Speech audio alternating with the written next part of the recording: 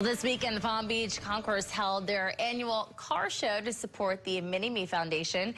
Guests had the chance to see a collection of more than 100 exotic cars and motorcycles, some valued as high as approximately $4 million. The MiniMe Foundation holds this event to help provide financial assistance to families dealing with medical expenses. Sidney Vallon, founder of the Palm Beach Concours and the MiniMe Foundation, says they have to take care of the most vulnerable people in our community, which are children. So we're doing this, for a reason. If we can bring a little bit of happiness to the kids' life, whether it's through special needs, education, special cares, school supplies, financial aid, whatever, that's what we're doing. We're trying to bring support to those families in need. Every year, the MiniMe Foundation chooses one lucky charity to donate to.